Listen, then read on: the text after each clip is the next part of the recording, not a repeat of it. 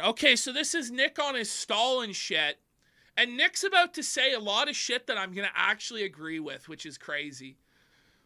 I'm seriously on my Stalin shit now. Okay, let's bring it back. He's seriously on I'm seriously on my Stalin shit now. You know, cringe. Cringe. Imagine being an America First paleo-conservative and talking about how you're on your Stalin shit? What? Oh my God, okay. Because I realized something after Baked Alaska. I'm like, you know what? Fuck these people. Like, it's time. Good. And by the way, the Ralph thing was not intentional. I mean, he showed up drunk. They told him he couldn't. Okay. So I'm gonna deduct points from Nick for not intentionally getting rid of Ralph, but okay. Come. I told him, hey, come if you're not drunk. So there was nothing intentional. But after the Baked Alaska thing, I was like, you know what? It's time to start cutting the cord here. It's time to start making some tough decisions. Like, I'm finally at that point where I'm like, So, Nick, finally, after years of me telling him, you should probably get rid of Ralph. You should probably get rid of Baked. You should probably get rid of these degenerate fucking weirdo pieces of shit that go around macing people, releasing revenge. It doesn't really make sense for your traditional Catholic movement to have these people in it. Nick finally has come to fucking reality on this, but only because he was forced to. But you know what? I have to give credit where credit is due. I told him for years that Baked and Ralph were fucking snakes that were just riding him and using him, and they were going to fuck him over. And of course that's what happened. And now he's going to say, how could I have known? I've been telling you for years. I'm sick of everybody's shit. It's time to get in line or get out. Because I'm just done playing that game. These people are parasites. They ride me. They ride my coattails. So for true, years. King. Yes, it's true. And they're a net negative. And I'm the idiot that's, you know, oh, we're best buddies. We're best buddies. The second they don't get something from me, it's knives out. You know, I gotta reevaluate then. Yes. Right? I mean, isn't it something? Baked Alaska, and get this, Baked Alaska was flown out by Milo to Los Angeles, apparently for a meeting with Ye. So what really went on there? You know, it's always these epiphanies. I just woke up one day and... But, Nick, how could you have known that Baked Alaska, a guy who has snaked and fucked over every single person, a sleazy, clout-chasing scumbag that just wants fame and attention and money, how could you know? How could you have known that that piece of shit would snake you? You fucking moron. Like, you know what I mean? You knew he was a snake when you let him in. I don't really have a lot of sympathy for you. I'm the evilest man in the world for telling you this shit about Baked and Ralph. Like, realized I have all this beef with Nick that I'd like to air publicly, but then there's always a payout. We always find there's a payoff later on. That was the payout. So because Baked Alaska couldn't ride my coattails into more... he threw me out to someone who could give him something better. I mean, literally. Who could have seen it? Who could have seen it? Who could have seen it? People want to say, oh, what happened with him? What happened with him? You know, that's really not anybody's business. But if you want to know the truth, he got mad that I didn't invite him to meet the celebrity. He got all bent out of shape because I said... Now listen, I believe him. I believe him, this is true. But I will say... you know, Yoba probably also was a little upset that none of you wrote him a letter in jail or federal prison, that none of you visited him while he was in prison. You know, if he's your Christian brother, you know, you're supposed to visit your Christian brother when they're being falsely imprisoned, but I guess not. I guess not. But I do believe at 100% that Yoba was such a selfish, clout-chasing piece of shit that he did just snake them to meet Kanye. I absolutely believe that 100%. Oh, you know, in his mind, it's like, oh, Nick wouldn't invite me to meet the celebrity. It wasn't even like that. It was not like that. We were working constantly. I wasn't in a position to be bringing people around. Kanye was firing. He wasn't in a position everybody to bring people around because Kanye was firing everybody. But Nick totally quit on his own accord, folks. Yeah, Nick was definitely in charge there. He wasn't just Kanye's little toady that got Kanye coffee and did whatever menial task Kanye assigned to him that day. No, he was definitely in charge of that campaign, folks, and he quit of his own accord when Kanye showed crosses on that chick's. Yeah. But in his mind, he felt slighted because I didn't introduce him to the celebrity. And that was the source of resentment for months. And he was talking to other people about it. Oh, fuck Nick, he didn't invite me out, blah, blah, blah. He laughed at me when I suggested that Kanye would walk me into jail. Well, honestly, you know what? It sounds right that Kanye would walk Yoba into jail. But you know what? It actually kind of would have been good because it would have got, first of all, it's promoting one of your own guys who's supposed to be one of your closest confidants and friends. That's what he kept saying about Baked. And, you know, when you don't support your people, when you don't give them opportunities, they probably will fucking snake you. So it would have been boosting up one of his guys, but it also would have got Kanye back in the news cycle. Here he is with January 6th convicted guy, walking him into prison. It is a bit of a ridiculous concept, but it's better than what they were doing, which was sweet fuck all. After Alex Jones, what happened with the Kanye campaign? You gotta remember the Trump campaign kept in the news cycle by being outrageous constantly. Trump would say crazy shit. He would hold rallies. He did platforms, publicity stunts. What did Yoba do? Ye. Sweet fuck all. So he would have been better off probably walking Yoba into prison, honestly. And then I'm sure Milo came along and said, hey, I'll fly you out to LA. How about Nick, huh? And Milo, of course. And, you know, I hope it was worth it. But, you know, and it's like time and this is like just me just personally venting now. For so long, I've been the draw. I've been the content. I've been the money. And people come around and I keep them near me because I'm like, oh, well, they're loyal to me.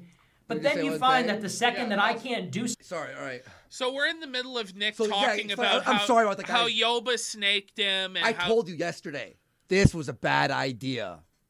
Sorry. But it is true. What Nick is saying here is true. He brings in the viewers. He brings in the money. He maintains this audience. And he has a bunch of parasites who leech off of him who would honestly be nothing without him. And the moment that they can't get more from him, they fucking snake him. But I warned him, and we all warned him about these fucking snakes, and you knew Baked was a snake when you let him in. You knew Ralph was a snake when he let him in. And then you try and pretend, oh, I'm surprised they bit me. Yeah, okay, hit play. Something for them that they want, then they decide, oh, I actually hated you the whole time, and all this resentment comes out. Well, and that's what's about it too. Like, oh, I always hated him. Really? So you took his money, his viewers, his support, but yeah, you always hated him. Baked? Baked and Ralph. No, I'm gonna say this right now.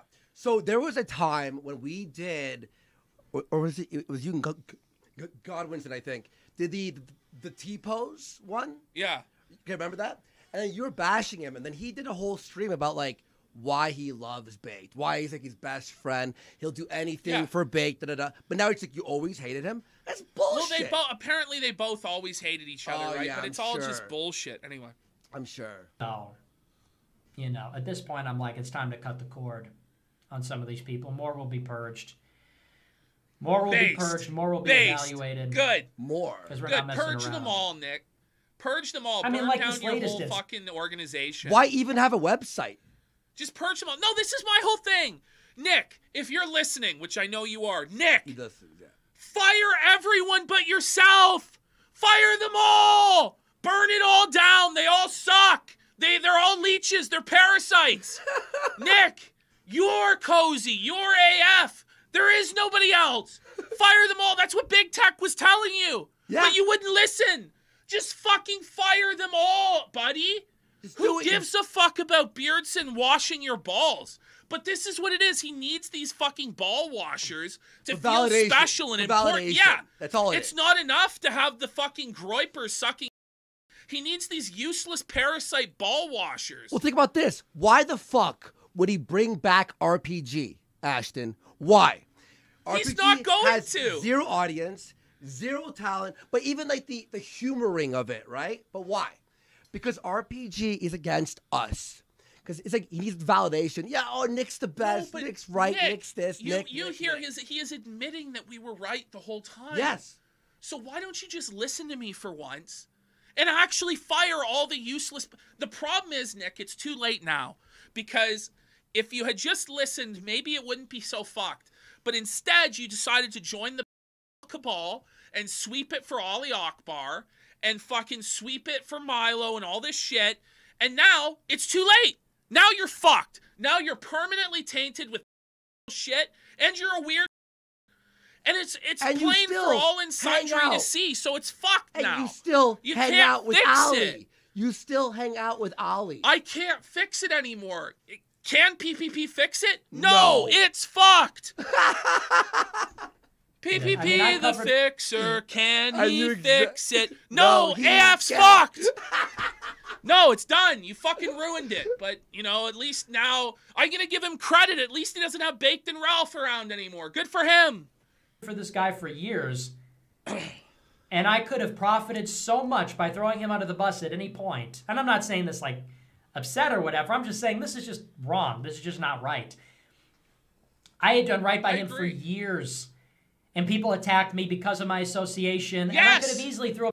Yes, and you should have thrown him under the bus. Fuck. But it wasn't even like Baked was just on the website. You had him on the, was it Stop the Steal, Stop the Vaccine or whatever, on the podium, and everyone was Baked. Everybody was chanting for Baked Alaska at AFPAC or whatever. No, it was like when he was at Washington on the outside on the stage. He knew we were right this whole time about this shit, but out of spite, in order to prove that he was right, he couldn't just bite the bullet and get rid of these idiots. No. And they ended up costing him everything. But honestly, they weren't even the biggest problem. The biggest problem is Nick's on thinking the age of consent is the winning wedge issue of our time. It's retarded. Which leads me to believe he's controlled opposition or Fed run or something. Because the age of consent ain't it, Chief. No. Just shut the fuck up. Shut the fuck up, man. Damn it. Under the bus. I was one of By the way, he slips in that age of consent thing in the middle of random debates. It'll be like, oh, the GOP, da-da-da. Oh, by the way, kids should be allowed to be married. What? Why are you slipping in every sentence, by the way? The only guys that supported him, and he's going to turn around and betray because I said, hey, don't show up drunk at my rally. It's so true, though. You know. Like, the bar is so low for Ralph. It's like, yeah, you can release a tape, that's fine. Yeah, you can be fucked up on pills and drunk every day on stream. That's fine. Yeah, you can have a public messy divorce with your wife. Yeah, that's fine. Yeah, you can threaten your father-in-law on my platform and dox people and all sorts of crazy shit on my platform. Yeah. But hey, can you just like be sober for my event or just not show up? No, I fucking can't. You're a fucking traitor and you me. What? Like, it's the most reason. It's like the bare minimum. It's literally the bare minimum. What are we fucking talking about? It wasn't Nick that snaked Ralph. He let him do whatever he wanted. Are you fucking kidding? It's despicable. But if he's capable of that, then it's better off he's gone. If he's capable of that. RPG was right. You knew what he was capable of. That's what's crazy. He knew what Ralph was capable of the whole time. As he used Ralph as his tool to fucking dox, right? To go after family. Yeah. To fucking sweep it up on the Ollie Alexander shit. And fucking gaslight Smiley. If we were to go back and watch the Smiley thing, which I contemplated us doing. Yeah. You would fucking puke at what Ralph did to this victim of sexual abuse at the hands of a piranha-faced named Ollie Alexander. And he did it on the orders of this man. But Nick didn't know. Him on. Oh, but Nick didn't know what Ralph was capable of. He knows everything. He's like, what, you don't think he has eyes and ears, fucking people clipping things and all that bullshit? Come on. Come on. It's better off he's gone. RPG was right. You know, I think I'm liking this RPG. Was he right about everything that he said about you for the last year and a half? Well, he actually was right about that part. Yes, exactly. You know, Teddy was right about that part, but then he just fucking switched up on it because he was a butthurt Billy. In the worst timing ever. Yeah, he bought in when, like, this is basically like being an Allied soldier in Berlin in 1945 and switching sides to Hitler while he's in the bunker with the in his mouth. That's basically what he did. Yeah. But good for him. Yeah. I hope everybody's happy with the choices they made. I think a spot just opened up. And you know something? It's really interesting. The haters who actually give a shit. Preach, brother Nick. Well, listen, this party's gonna be wrong, but eventually he's gonna start saying shit in this clip that makes a lot of sense, and is exactly why we have the position we have regarding Ralph, Milo, Baked Alaska, and all the other dirty fucking snakes that have done fucked up shit. And by the way, too, I want to say one thing here, too. I know people are like angry or whatever. Oh, why aren't you doing this or doing that? Listen, our show, we've had, what, 3 guests on, maybe? We've always been a solo show. You know, like, we don't fraternize with other shows and shit. We just do our thing. We don't need this now. We want to just do our fucking thing. Just hit play.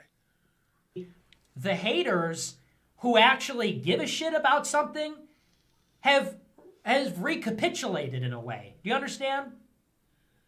I'm talking about Red Pill Gaming. I'm talking about CWC. They were on the hater train for a little while. Okay, but you know what? So I want to just talk about this. Sure. So RPG and CWC never had any choice in the matter.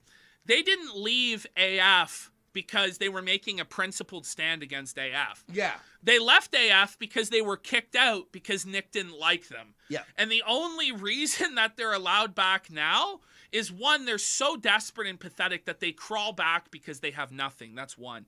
And two, Nick is so desperate for fucking people to fill slots now since everybody's gone that he has to bring in these bums.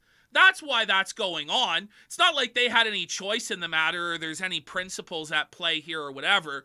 They're just trying to get whatever measly little audience they can get, but they never will because they're boring planks of wood with no charisma, no ability to speak. They're not funny and they suck.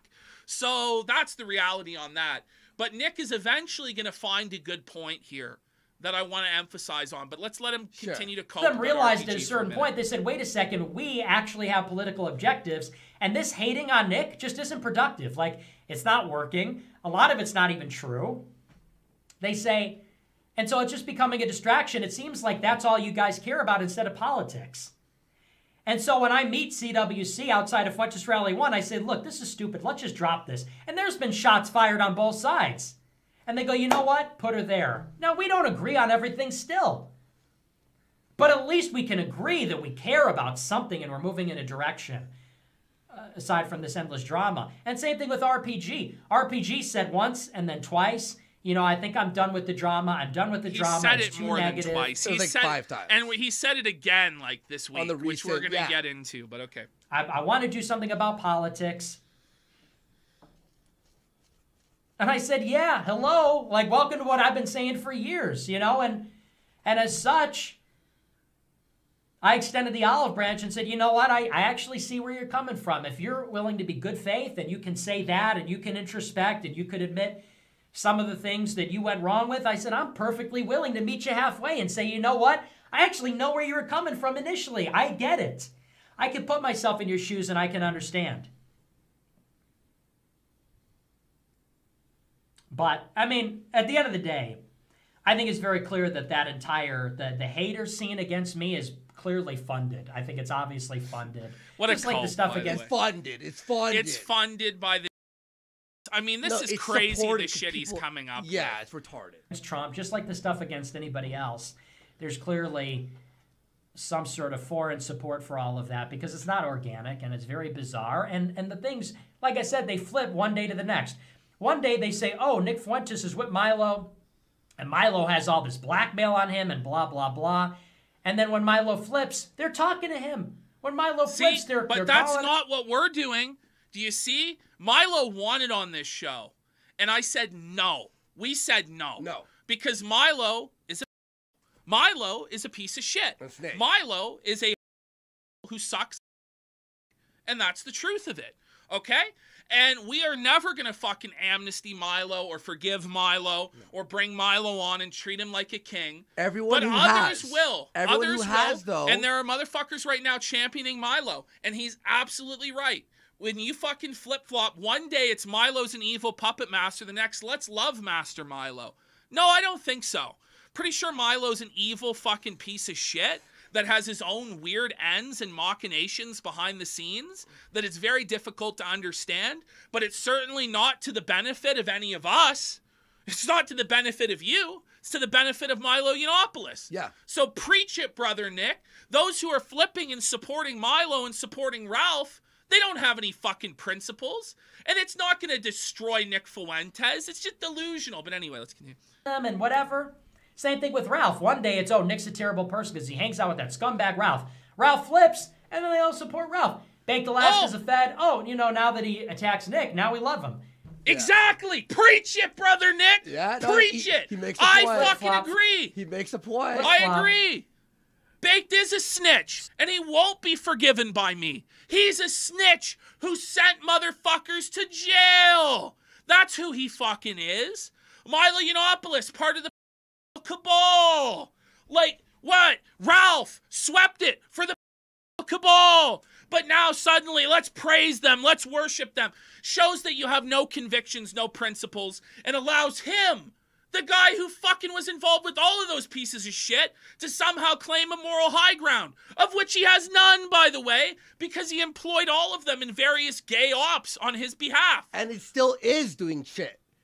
So, you know, that just goes to show either these people are insane and obsessed with me as a guy, or they're being paid to do this. And insofar as they stop talking about me or change their coverage in any way, they would stop getting paid. We had our coverage is the exact same today as it was last week, as it was 3 months ago. Some people say that's a criticism. Oh, it's stale, it's whatever. But you know what I have to say? Shields me from that bullshit criticism, because I never fucking did that, because I foresaw exactly this bullshit tactic he's using now. But anyway, that's about the last time I'm going to agree with Nick for today. They know that I'm the most powerful Jedi that has ever lived.